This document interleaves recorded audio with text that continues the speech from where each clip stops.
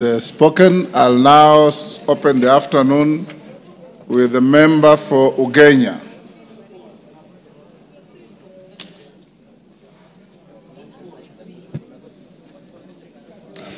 Thank you so much, Mr. Speaker. Mr. Speaker, the Article 132 of the Constitution of Kenya provides that the President will every year give a report to this House on the steps taken to implement Article 10.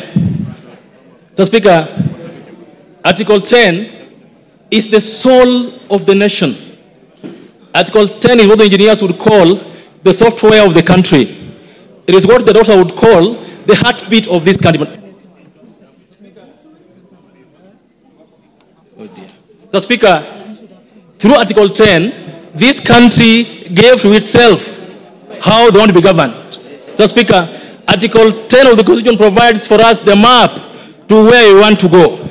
Mr. Speaker, in the last 1.5 years, we've listened to and been treated to, Mr. Speaker, the Deputy President piercing with a sharp knife through the very heart of the nation, Mr. Speaker. When we went to give ourselves a new constitution, Mr. Speaker, we said tribalism, nepotism, corruption, Mr. Speaker, are our ills. And we said that we will entrench Article 10 and ensure that going forward, we live as a country together, united, Mr. Speaker. Mr. Speaker, for the last 2 years, the Honorable Gachagua has not only put a knife onto the back of our values and shared principles, but he's kept turning that knife, Mr. Speaker, to the level where if we allow him to continue being Deputy President, Mr. Speaker, we are going to risk the loss of the heart of this country, Mr. Speaker. Mr. Speaker, the move of this motion, the Honorable Mutuse, read what appears in Article 10, Mr. Speaker. Mr. Speaker, there is nothing to say about a person who believes that this country should only belong to one region, Mr. Speaker. It has to be clear today that we are not impeaching Mount Kenya.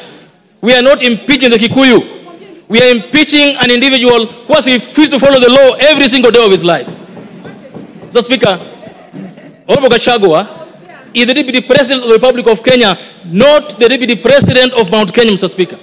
He is the Deputy President of Kenya Kwanza, not Murima Kwanza, Mr. Speaker. It has to be said today that if you are to build together, if you are to run a country that has shared values, shared principles, and shared prosperity, Mr. Speaker, all of us must believe that our leaders will live within the four corners of the law. Mr. Speaker, it is true, and it's been said by Kenyans, that we are all tribal. Of course, we all come from tribes. We also have our own tribal sentiments, Mr. Speaker. We all have our feelings about what should happen to our tribe, Mr. Speaker.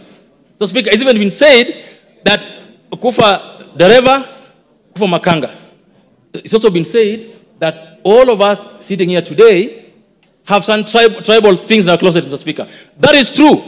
But, Mr. Speaker, and you are a seasoned lawyer, when you go to court and you are charged, and the others you are charged are not in court, they say, Rigiji Gachagua and others not in court. The case here today is that of Rigiji, not others not here today. The case we're dealing with today is the case of Makanga, not Dereva, not passengers. So, Mr. Speaker, we have to deal with a person who believes that his job is to represent Mount Kenya. Mr. Speaker, on this side sits members of parliament elected by Mount Kenya people. On this side sits members of parliament from Nyeri, from Kirinyaga, from Muranga, from everywhere. Those counties also have governors. Nobody appointed Rigiji to be the benefactor. No one appointed Rigiji to be the custodian of Mount Kenya. No one. Because our constitution provides for leaders from that place to represent them. Mr. Speaker, by his actions that are against Article 10 of the Constitution, Mr. Speaker, Rigiji has alienated Mount Kenya from the rest of the country. He is fought so hard to be the Mount Kenya kingpin, Mr. Speaker, and I believe that this House must impeach him so that he can go and be the kingpin of Mount Kenya, not the Deputy President of this country. That's what we need to do this afternoon, Mr. Speaker. Mr. Speaker, yesterday I heard him mention the name of our PCS, the name of the Ford Kenya leader. Mr. Speaker, coalition agreements are done. Give him 1 minute. Coalition agreements are done between parties and among parties, Mr. Speaker. And if, for example, MDG where I run has shares in a government, the shares are for the whole country, not for a tribe or for an individual, Mr. Speaker. Mr. Speaker, today, I must say that we will impeach him. But all of us here today must also soul search that as we impeach Gachagua, have you lived a better life yourself as a Kenyan? Have you lived your life as a leader? What have you done in your closet that reflects what Gachagua has done? We'll impeach him, but we must also change our ways as a country, from the president down to all of us who lead this country, Speaker. I support and believe that he must be impeached. Commissioner Patrick Makau.